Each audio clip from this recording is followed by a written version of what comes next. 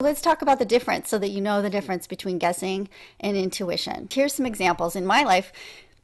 So someone asked me, is this the right career for me?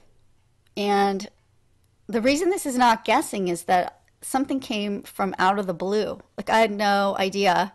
It wasn't just a yes or no question. I saw a baby boy coming in. And I'm like, you're going to have this baby.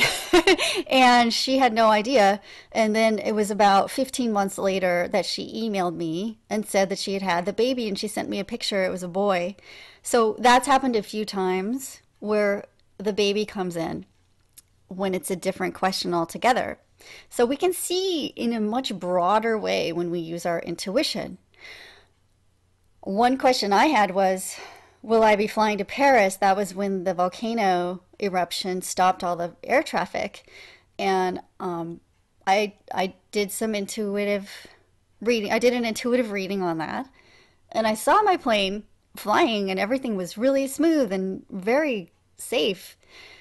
And about a week later, I was on the first day of open air travel to Europe. My plane went to Paris and everything was fine. So no delays or anything. It was great. That's the difference between intuiting and guessing. If I had just guessed, will my plane take off? I probably would have guessed no, because all the planes were canceled. So with intuiting, usually people who are using their intuition believe believe in something greater than logic alone and an inspiration, and they understand that it doesn't always make sense. Guessing is usually from a controlling state of mind. We do it in fear, under stress, when we need a problem solved. It's often inaccurate and unreliable. A lot of times it's based on the past, observations in the past, and there's like a 50-50 chance. Like if you're gambling and you guess the lucky number, in North America we say, give me your best guesstimate. Estimates come from observation, speculation, and rationale. It's also active working kind of energy that's masculine or yang. It feels tighter in the body, narrow and rushed, kind of rushed a lot of the time with guessing. It's like a lot of times people will guess on tests because there's a time constraint. It's also kind of ego driven and a lower vibration. If you're sensitive, you'll be able to feel it in your body when you start to practice the difference. You actually can practice guessing and then intuiting and feel how it feels in your body and where do you feel it. A lot of people will feel guessing in the head and intuiting in the heart. The answer in a guess is usually literal. It means one thing and there's no symbolism and you don't interpret it. Also, it's done without belief in intuition. It's usually more of an academic kind of a behavior. It's that kind of a thought pattern. It's not grounded or centered, and a lot of times when you get that answer, it'll feel unstable when you tune into it with your emotional senses. So you can get a feeling that way, and usually people guess when they don't believe in their intuition. So intuiting, first guessing examples, your guess is as good as mine. That's what people say because it's unreliable.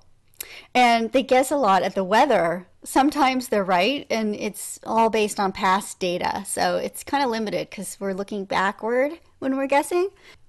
So intuiting is surrendered instead of controlled. It's usually done in a calm state.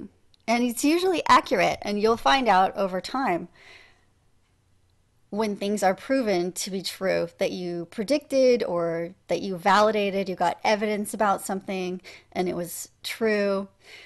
It's more open to a variety of outcomes than guessing is. You can get symbols and metaphors in an intuitive answer. It's receptive or yin, like more of a female energy. We intuit when we're centered and relaxed in an expansive thinking process. So it's deeper. It also feels like a higher vibration. It feels more supported spiritually because it's not always logical. So sometimes it's symbolic. Also, it comes from nowhere a lot of times, and we're not always planning our answer out. So it feels like the truth. You can practice too and see how it feels for you.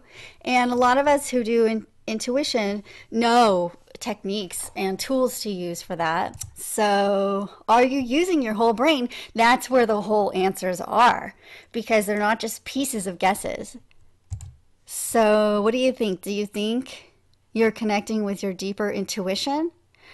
And if you're not, is it because of stress, inexperience, or disbelief in intuition or even in yourself? Like that's really important to know because we can change these things. With personal experience, you will believe. Come over to Psychic You and get more information. I'm offering classes. They're all online.